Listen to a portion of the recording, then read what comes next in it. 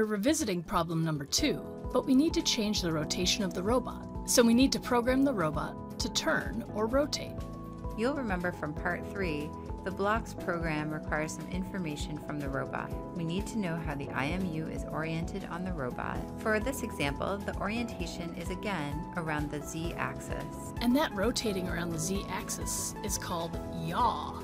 Now that we know we want to rotate the robot around the z-axis orientation, let's write that op mode. We already have a function that will return the z orientation of the robot. And we can use this function within this function, which will rotate the robot clockwise. We need the robot to turn around the z-axis clockwise 90 degrees. Let's create a function that will yaw right to any orientation from 0 to 180 degrees. You mean the robot will take a right turn? Correct. Let's do an incremental save op mode before we create the next function. Now, let's write down the steps needed to rotate the robot clockwise. We'll need to set the power so the robot rotates in a clockwise direction, which means the positive and negative power levels will be in the reverse of the rotate CCW levels. And we'll loop until we've reached the target orientation. And finally, we stop the motors and rest before we go forward again. So let's write that op mode. Go to the Functions category to create a function with input. Name the function rotate CW for clockwise.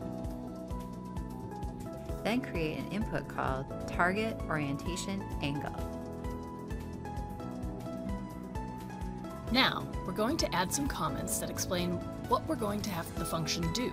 It is possible to copy and paste blocks from other groups of blocks. Make sure to change the first one to rotate in CW direction. The second one assumes we haven't turned more than 180 degrees. And the third one, get initial orientation about the z-axis.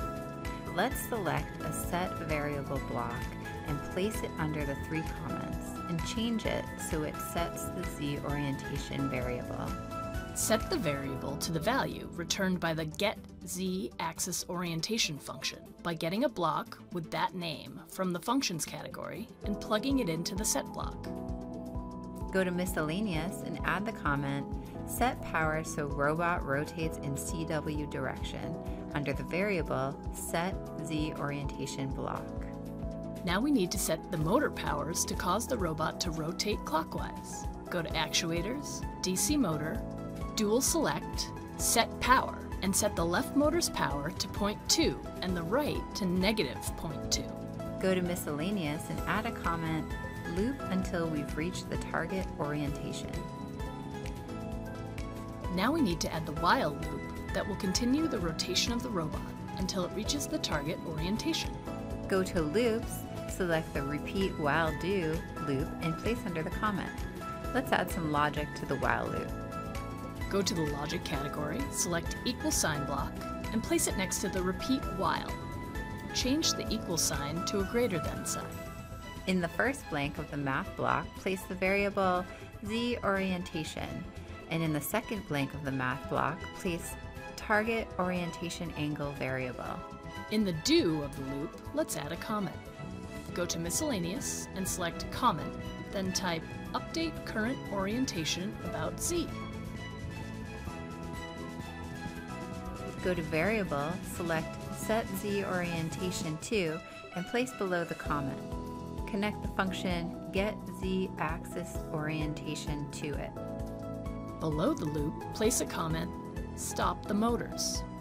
To do this, go to Actuators, DC Motor, Dual, then select the Set Power block that has 2 zeros and place it below the comment.